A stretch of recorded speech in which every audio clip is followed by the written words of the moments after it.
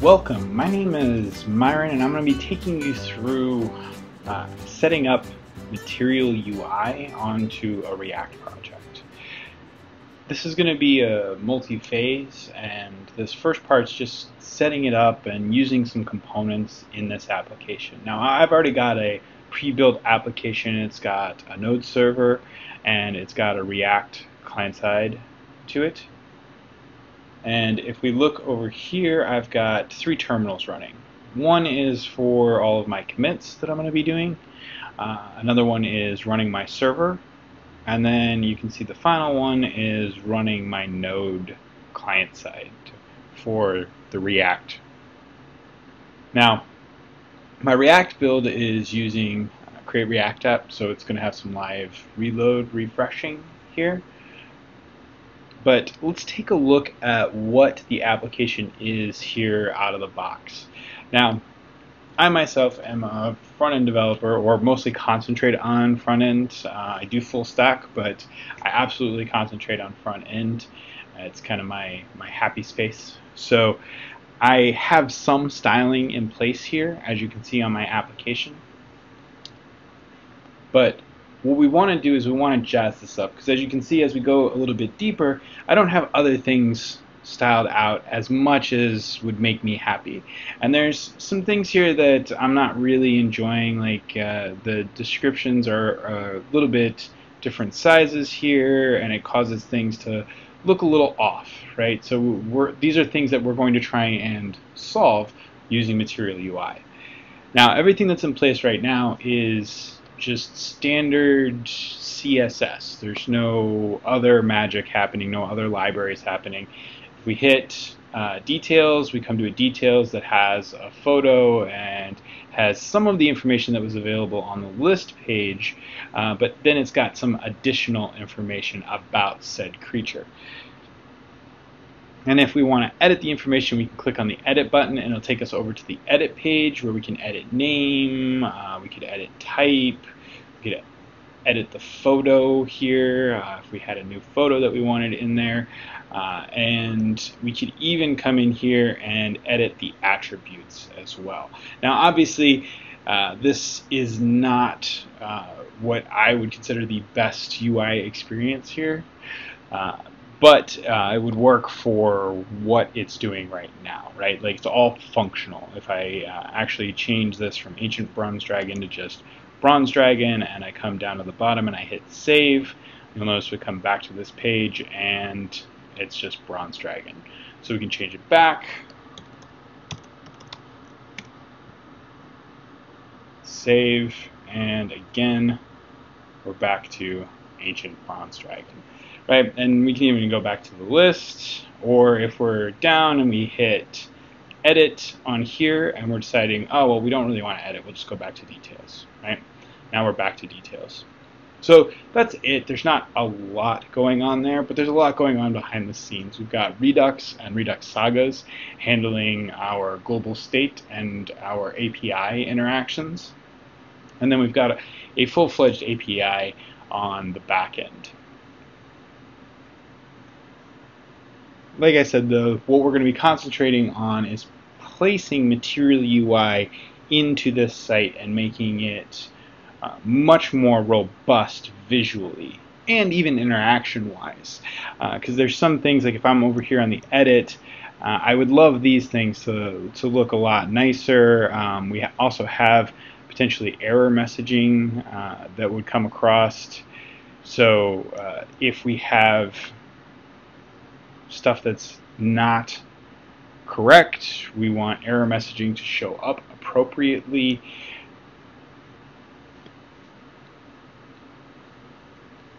So in order to handle all of these things, we're going to bring in Material UI. So like I said, we're going to start with just the initial setup. Initial setup is pretty straightforward right off the bat. But let me just walk you through from the beginning. We're going to be bringing in a dependency from the npm site that is at material-ui, and you're going to notice as you type this in, you're going to get this showing right up at the top, WAC core. This is the base of what we're going to be bringing in. Now, if you're wondering, like, how did I know this? I know this because if you go to the Material UI site, it will actually tell you if you go to the Get Started. So if you come over here to Get Started, it shows you what we're going to be doing. So we're going to use an npm install command to do the import of @material-ui Wacom core. So let's go ahead and do this.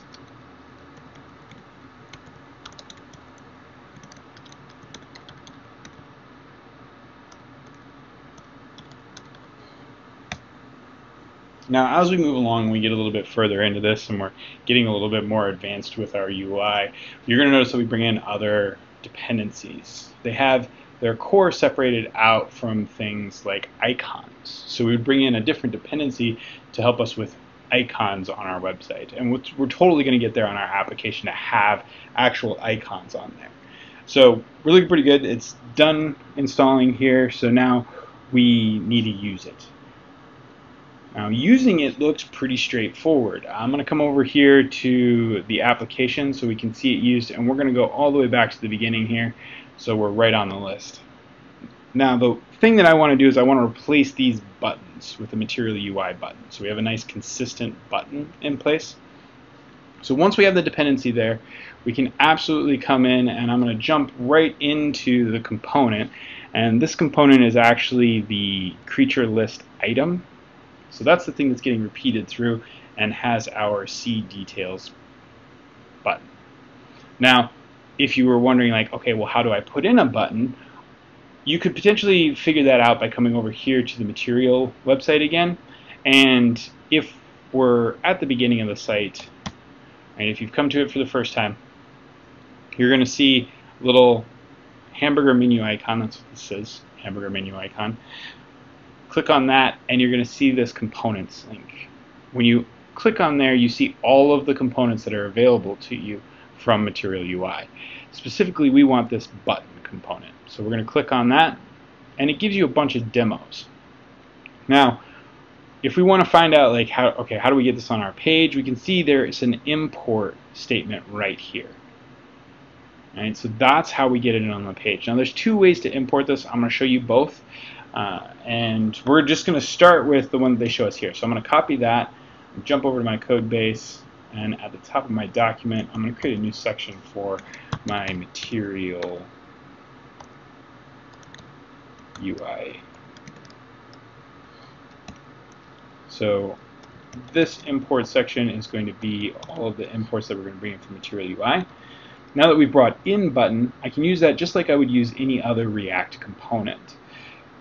So what I'm planning on doing is replacing this button with the Material UI button. So what we do is we can add in the Material UI button, and I'm going to put the see details text inside of here. And I'm just going to save real quick, just so we can see the change. And if I come over here to the page, we can see there's another see details button, right? Now, this doesn't look exactly like the one that we're seeing on the Material UI site, like these. The reason for that is if we look at them, there's a couple of attributes here. We have this variant attribute and this color attribute. This is how they're passing props down to their component in order to give it the styling treatment that you want on the component. In particular, this variant is what we're looking for. So we're going to copy this variant contained and put that onto our component.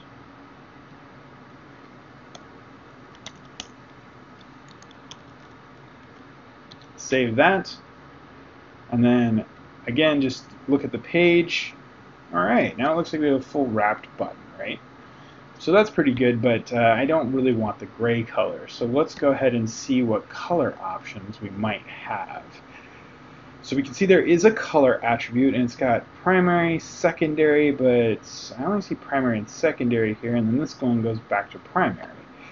Well, do I have more options than that?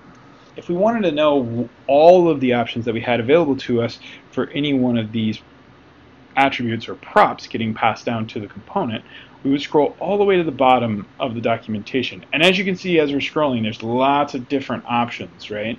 So if you saw something here that you really liked, you could totally replicate that by clicking on this show source code, and then you can see how they accomplished that.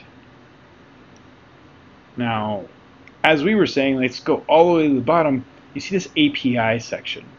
In this API section, we can click on the button component that we're using, and what it's going to give us is API documentation. So this documentation is not the same as our previous that was showing us a demo and then code examples. What this is doing for us is it's giving us a list of things that are appropriate for this component.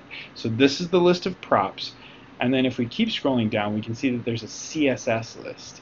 Now, as I get a little bit further and we're getting a little bit more complex with how our overall UI is going to look, we'll start talking a little bit more about this CSS section. But for right now, we're not going to talk about the CSS section. What we want to concentrate on is the props section. Now, in this props section, we can see some of the things that we were looking at. We were looking at color, we were looking at variant, and then it tells us all of the acceptable values.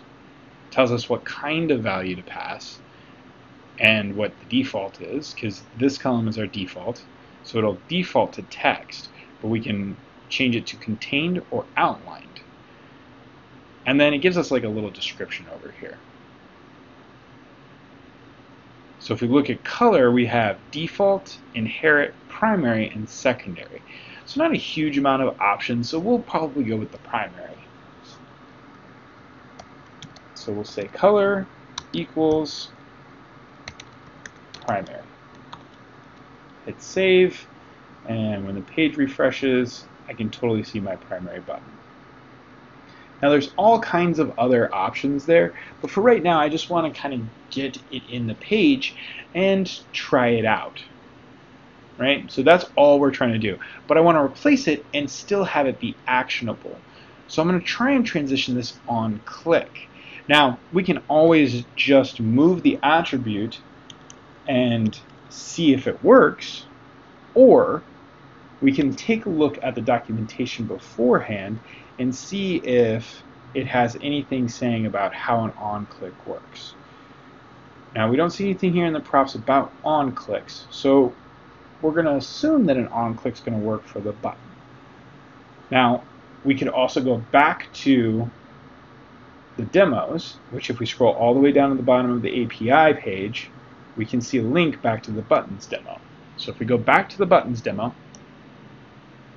we can see here, and we don't see any references here that actually are saying that it's using an on-click. Now this is disabled, right? Still no on-click. So we could look through these and see if we've got one that's actually going to show us an on-click.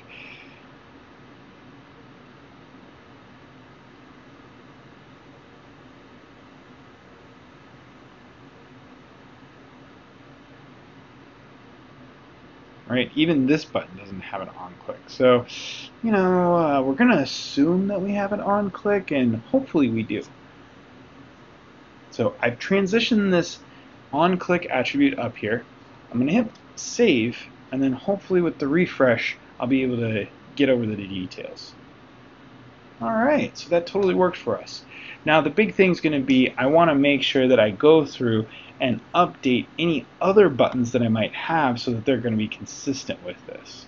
Now this is going to take me just a little bit, but bear with me and we'll get right back to a couple other components.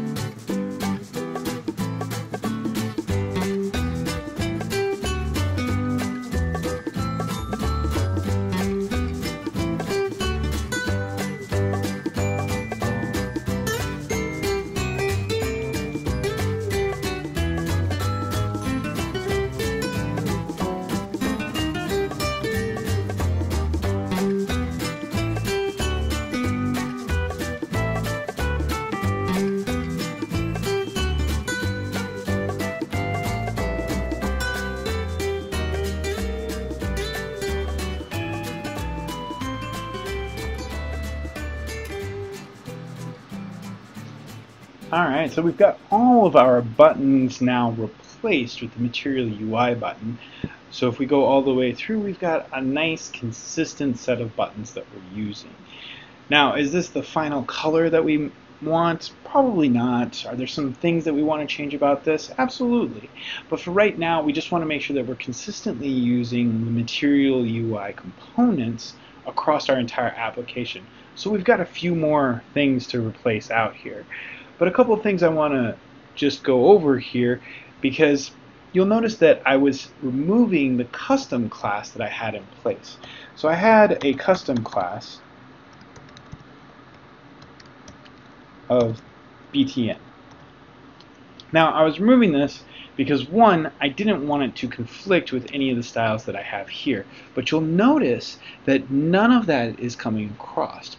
This is because Material UI's built-in styling is going to take precedence. So a lot of times I can't override with CSS that I'm importing in and using classes on. We have actually very specific ways that we need to override any existing styles with Material UI. We'll be getting into that a little bit later, but for right now I just want you to make you aware of that. The other thing that we want to take a look at is up here. I said there was two ways to import things via Material UI. This is the first one. So if we wanted another different component in here, let's see, maybe we want,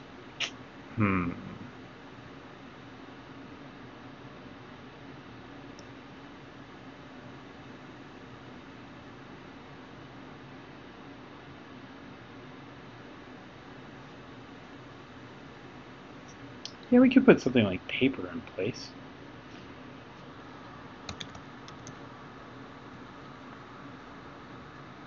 So paper adds this little drop shadow area here. So I could potentially add paper to here to make a difference. Now, if I wanted to add the other component, I would have to do the same sort of thing. I'd create an import with the name of the component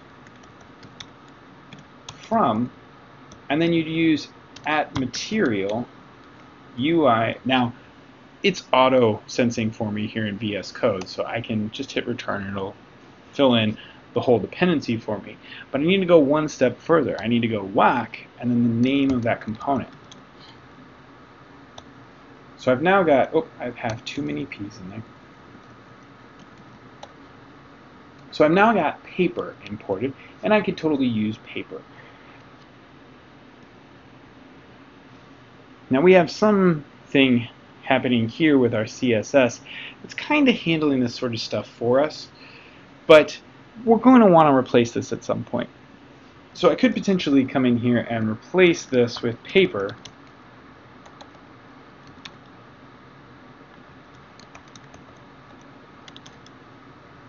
And this class isn't really going to take effect now, but now I have paper in place, right? Now every component is going to need to be imported like this. There's the second way of importing components, which is actually going to give us a little bit simpler of a syntax, at least in my opinion, a little bit simpler of a syntax. So if we're importing multiple components, one way we can do it is by deconstruction. So instead of targeting the component itself, we target Material UI core, and then we tell it the component we want to pull off. In this case, button and paper. Then we don't need the two individual imports. Now for organization and code styling, I usually break it up into multiple lines, like so. Depending on whether you're using something like Prettier or whatever code styling standard you're following, you might approach this a little bit differently than me. But this is the code styling standard that I am going to follow.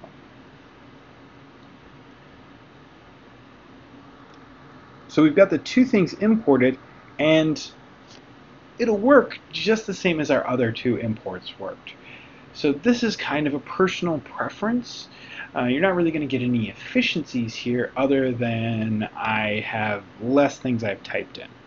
So that's really the only efficiency that we're actually going to gain there. Otherwise, if we come back over to our application, those things still work. Now, we've brought in paper and paper surrounding here, and it kind of looks almost exactly like what we had before, right? So not too bad, but we're going to have to switch this up a little bit as we continue and see where else we can go with the rest of it. I'm going to leave you with that for right now. Take a quick pause. If you want to go around and try out some of the Material UI components, I highly recommend just going through here, seeing what some of them do. Card is always a nice one. It's got a lot of different features to it. There's lots of different options here, and I'll go over some of the different components here as we go in and put stuff in. But as far as setting up, this is pretty much all we need. We just needed to import material, and then we need to start using the components. The key to using the components, of course, is seeing which kind of attributes get added to the components at various times. So with that, I'll see you next time for a little bit deeper of a look at how we start styling some of these components.